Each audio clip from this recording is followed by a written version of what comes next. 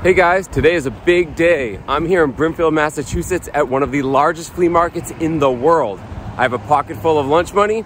Let's go hunting for comics.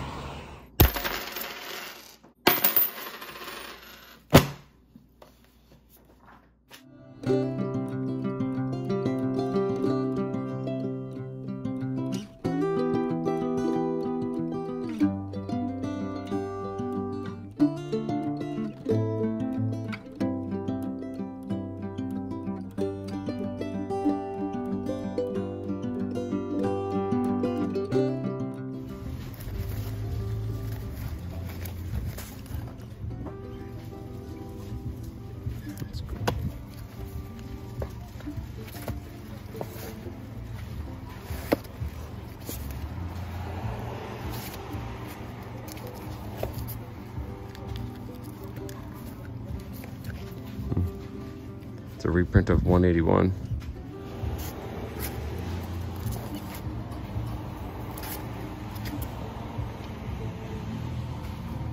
I don't think I have that one.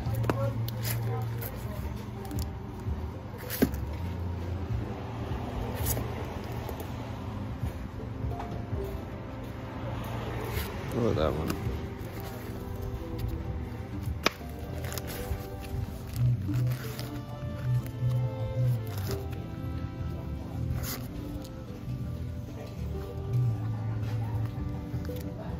Cool cover.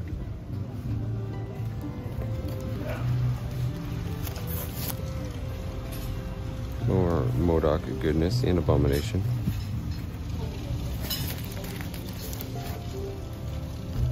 Leader.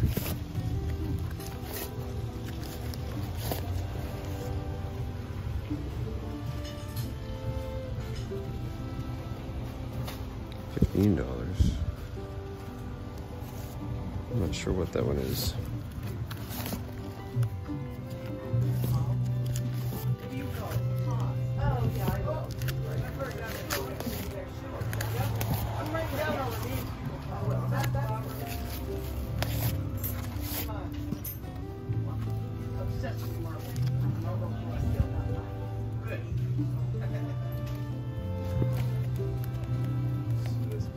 So we take 15 bucks? Yep. Deal, there you go. Thank you you very much. All right, made my first deal of the day. Spent $15 on a whole bunch of pretty good comic books. Got some Incredible Hulk keys in there. And I just got started, so let's keep going. A lot of ground to cover.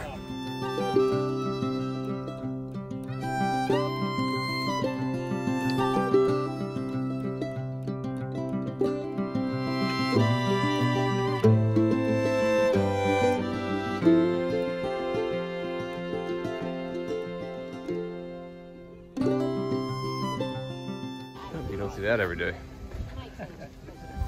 So this is actually my first of 2 days here at Brimfield. It's just way too big of a flea market to do all in one day. But not only that, like each day they open up a different sort of market.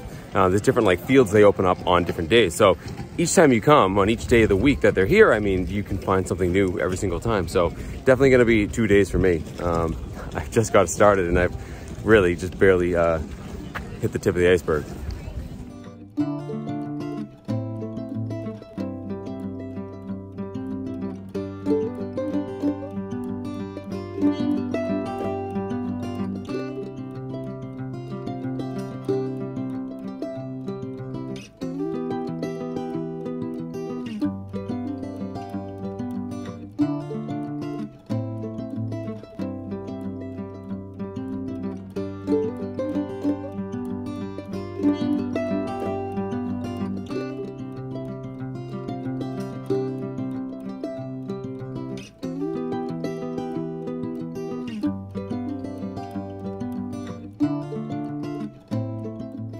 Crazy. What do you have on them? Just you want them all? Depends. I'm sure you looked through them. I didn't. I have no idea.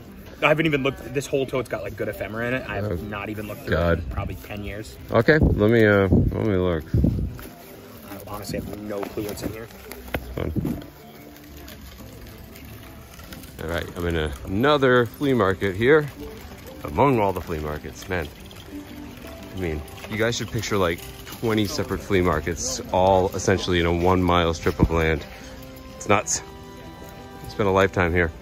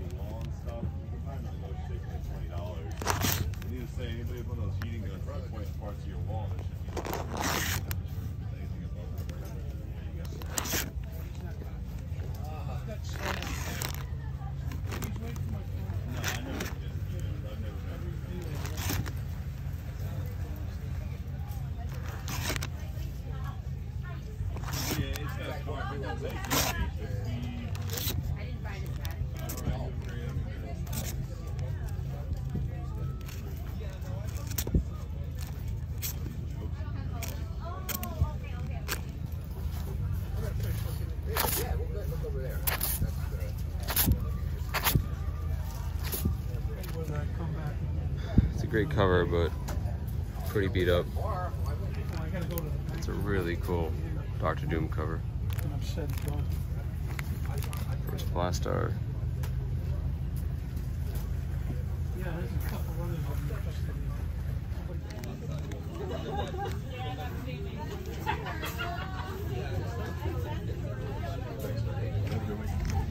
Right, this one is really cool. Jack Kirby cover, Dr. Doom, but I think the condition's too bad for the price. This one's in really terrible condition, but really cool. And this one is a great cover. 15 for the two? Oh, good stuff. Right.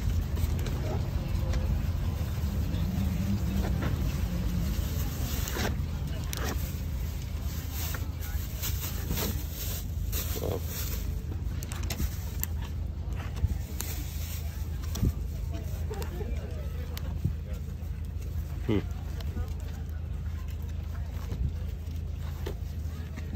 Thank you. You too. Come see me again. Shows, and then I'm based in Adamstown, Pennsylvania. I don't sell online, but I've done more than 75 shows in a row up here. I do all three. Many times. Yeah. Oh, that's awesome. Yep. That was a better copy of that one. Really better. 65.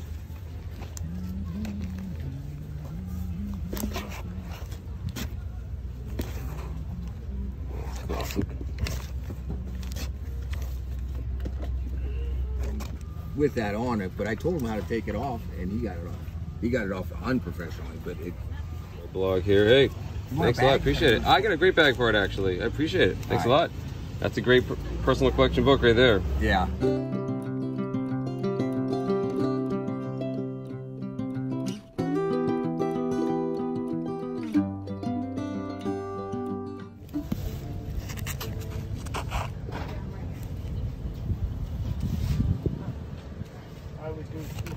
That's not true. Definitely not true. These comic books are soaking wet. Soaking wet. Can't even pull them apart.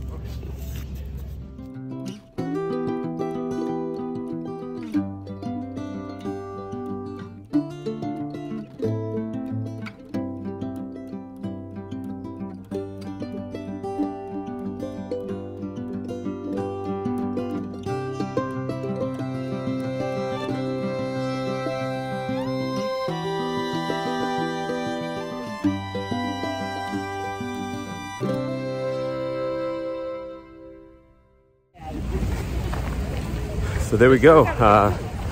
day one of Brimfield in the books. I'm definitely going to have to come back. I just did not have nearly enough time to even go to half of this flea market. So I think I did pretty good. I got some really good deals at some places, and then I got a really good comic book for my personal collection that I might send in to get graded. So see you at home, I'll show you what I got. So there you go, guys. That was day one at Brimfield, Massachusetts. As I mentioned in the video, it's not only one of the largest flea markets in the country, but it's also one of the oldest. And if you've never been before, it's incredibly impressive. It's more like 20 different flea markets all adjacent to one another over about a mile stretch of roadway. It happens 3 times a year in May, July, and September for about a week each time. If you're someone who's into antiques and you live in the northeastern United States, I highly recommend you make the pilgrimage to Brimfield at least once in your lifetime. I'll make sure to put a link to the website down in the description so you could plan your trip there for 2023. Although I would recommend you do what I did this year and do it over multiple days to make sure you see everything. So the first comic vendor that I found was actually pretty close to where I parked. I was at his tent within about 15 or 20 minutes. And I knew he would be there. I mean, he's been there basically, I think, all summer in the same location, and he has a lot of comic books in those long boxes. You know, it would take a long time to do your full diligence and go through every single one of those boxes. So every time I've seen him, I sort of just go through a couple of them, pull out what I can, and move on. So I got 7 books for him, and I spent a grand total of $15, and I think I got a pretty good deal. The first 2 are really simple. These are 2 Uncanny X-Men books that I do not have. I'm trying to sort of fill in this Chris Claremont run for my personal collection. I didn't have these, so into the collection they go. And then I got these 5 Incredible Hulks. First up, we have number 164. This is from 1973. It's the first appearance of Captain Omen and Colonel Armbruster. These 2 guys right here. Next up, we have the Incredible Hulk number 183. This is the second Zazax, this electricity guy. Next up, we have the Incredible Hulk number 193. This is just a classic battle between Hulk and Doc Samson you see on the cover. Thought it was kind of neat. We have the Incredible Hulk number 359. This one I just got because the cover is amazing. Look who's on it. We got Hulk, Abomination, Thing, and Wolverine all on the same cover. Really cool. This one's from 1989. Just an awesome cover. Had to have it. But the last Hulk I found was actually a pretty good key. And this is sort of a good news, good news situation. This one here is the Incredible Hulk number 282. And this one is from 1983. And this is the first team up between Hulk and She-Hulk. So very cool. Depending on the condition, you know, this can go for a little bit of money. So the good news is it's a great key. The bad news is it's in terrible condition. Really, really bad. And even when I got it, I was like, maybe I might be able to clean it up. Probably not. But the other good news is I actually, because the condition was so bad, I took it upon myself to try to clean this up using some, you know, Absarine and stuff. And yeah, I got rid of a lot of the dirt and grime. And there's still all sorts of issues on the spine and, you know, with color breaking folds and things like that. But I made it look a lot better than when I found it. And it's really a cool comic book. I think you're going to see some more Hulk, She-Hulk action in the MCU moving forward. Really cool book. Really happy to have it. There's another really cool pop culture factoid with this comic book here. In the Disney movie Cool Runnings about the Jamaican bobsled team, the character of Sanka is seen reading this very comic book in the hotel. I'll put a picture up right here so you can see and be reminded of it. Has nothing to do with the comic book. I just thought it was a cool little Easter egg and something worth sharing. I also want to point out that in the footage, you saw me go past a book that had, you know, Hulk fighting the Wendigo and Sasquatch, and it had a $15 price tag on it. I didn't know what it was. I figured it was a key. I didn't look it up, but I found out afterwards it was the 3rd appearance of Rocket Raccoon. The last time I was at Brimfield and was picking through this guy's stuff, up on the shelf, he had pulled out some, you know, better books, and he had the 2nd appearance of Rocket Raccoon, where Rocket's right on the cover with the Hulk. Very cool comic book. I thought about it last time, but just goes to show, you know, there's still some minor keys in these boxes. You just gotta dig. So next up, I found a vendor who had a lot of sort of eclectic things, and he had 2 boxes of comic books, and they were in pretty bad shape, and they were all varied prices, really. And I actually had the footage for it. I cut it due to time, and honestly, there wasn't that much good stuff in it, but I took out the ones I thought were the best. So first up, I have this old Combat Battle at Dunkirk. This is from 1965. It's a 12-cent Dell. And I love these old war books, especially if they have airplanes on them. So I was happy to have this one. I got it for a couple of dollars, and that's going to go on the wall behind me. The other 2 books he had were Supervillain Team Up number 3 and number 4. These depict a team up between Namor the Submariner and Doctor Doom. We know we'll see Namor soon in Wakanda Forever, and there are rumors all over the place that Doctor Doom could be in that movie, but he's certainly coming at some point. I actually have number 2 of this series. I've been looking for number 1, but these were a couple of dollars. I was happy to grab them. Really cool part of number 3 is that you also have a Tuma on the cover, and we know he's going to be in Wakanda Forever as well. A couple of good books. So towards the end of the footage, you saw me find a vendor who had several long boxes, and I mentioned how one of them was soaking wet. The comic books were literally saturated. And the reason for that is on the first day of the flea market, we had a torrential downpour, which is actually a good thing because we're having a pretty bad drought around here, like a lot of people in the country. So we needed the rain, but I thought that was going to sort of wash out all the people at the first day of Brimfield. Come to find out, it was packed anyways. People still showed up with umbrellas to pick through the good stuff. Unfortunately, this gentleman's comic books were too close to the edge of the tent, and they got absolutely drenched. There were only a few comic books worth looking at, and those ones weren't that good. But right next door to him was another guy who had comic books, and he did a much better job of keeping his comic books in the center of the tent, and they stayed nice and high and dry. He had these all for $2 each, so I'm going to go through them really quick. We have 3 books from the 1982 Hercules miniseries. We have number 2, 3, and 4. Hercules had 2 miniseries in the 1980s, the 1982 series here, and a 1984 series 2 years later. I have the 1984 series. Hercules we saw show up in the last Thor movie in the post-credit scene. Hercules is coming to the MCU. I'm trying to collect these books. I think they're pretty good spec buys. On top of that, though, in one of the last collections I got, one of my videos, you can check it out, I got Hercules number 1 that belonged to the set. So I was happy for just $6, I could finish the entire set of the 1982 miniseries of Hercules. Okay, so next up we have Squadron Supreme number 1. This is number 1 of a 12-part miniseries featuring the team. They are essentially Marvel's, pastiche knockoff of the Justice League. We have, Hyperion, who's a version of Superman here. Power Princess, who's Wonder Woman. Wizard is Flash. Nighthawk is, pretty much Batman. And I think they're pretty neat. I think they're more of like a curiosity than anything. They've showed up variously as heroes and villains in Marvel Comics. And I think, these guys, certainly with like the multiversal shenanigans that's going on in the MCU over the next couple of years, I think there's a higher likelihood of seeing this team show up on the silver screen. If only I had numbers 2 through 12. Well, through the power of foresight and the fact I'm filming this after my second trip to Brimfield, I think you're going to see in my next video I fill out the collection pretty well. Okay, next up we have Soviet Super Soldiers number 1. This book here features a whole bunch of, Russian or Soviet era villains and heroes on one team. You have Red Guardian right there, Ursa Major, Crimson Dynamo. I think this is Dark Star. So, I don't know. I think it's kind of fun. There's a lot of really cool Russian, villains and heroes in Marvel Comics, and this is sort of combining them all into its own volume. So, I don't know. Thought it was kind of neat. Hadn't seen it before. Grabbed it. But the final $2 book I got out of this collection is probably the best. This is Civil War. This is a trade paperback of the entire Civil War storyline from 2007. Listen, these trade paperbacks actually go for quite a bit. I think the sticker price on this right here is $25. Even used, these can go around like, 15, 20 bucks. So this was $2. I'm always happy to grab an anthology or a trade paperback so I can read the whole story. Although I read Civil War back when it came out, it's great to have this in one place. It's also pretty cool for like if my son wants to read it and check it out. So yeah, trade paperback for $2 all day, every day, guys. Absolutely.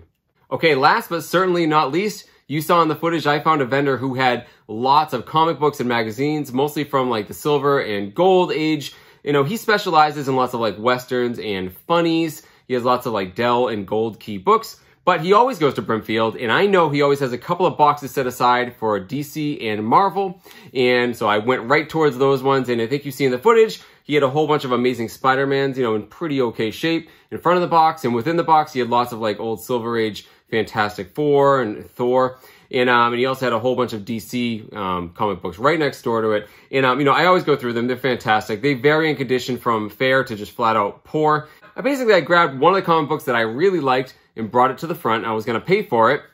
And he said, well, you got to look through this box. And where he was, like at his table where his cash box was, he had another short box. So I went into that, and that was like all the good stuff. And every book, I think you see in the footage, just awesome condition books, all keys, DC and Marvel keys. And every one of them was like $200 and up. But I went through most of the box. And when I got to the end, I found another comic book, and that comic book was this. Now, what was interesting about this one is that the comic book I had brought to the front to buy was this. So we had 2 copies of it. I had the worst copy. This is a nicer copy. I put them side by side, you know, sort of negotiated with him and decided I would go with this one. Now, this is a Fantastic Four number 73. This is from 1968 with an incredible cover by Jack Kirby. You have 3 of the 4 members of the Fantastic Four. You have 3 of the most, you know, marquee Silver Age Marvel guys right next to it. You have with Daredevil, Thor, and the Amazing Spider-Man. I love the look of this book. What was really interesting is a few flea markets ago, and you can probably find the footage in a previous video, is that I found this book in raw form, just sitting in a long box, and this square here that says Giant Guest Star Bonanza had been cut out. And in the video, I'm kind of like bummed out because I'm like, wow, it's such a cool looking comic book. That's too bad it's trashed. Well, now I have a really nice copy of it.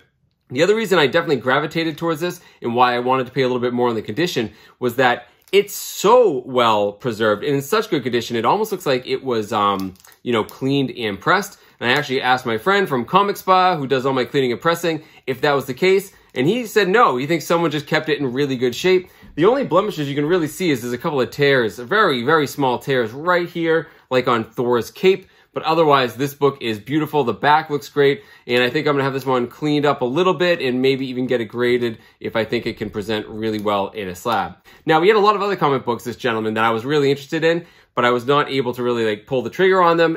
But if you stay tuned to my next video, which is Brimfield Day 2, which is closer to the end of the flea market, I was able to go back there and I made a deal for some of the comic books that you might have seen in that footage. So, Fantastic Four, number 73, awesome book, beautiful book.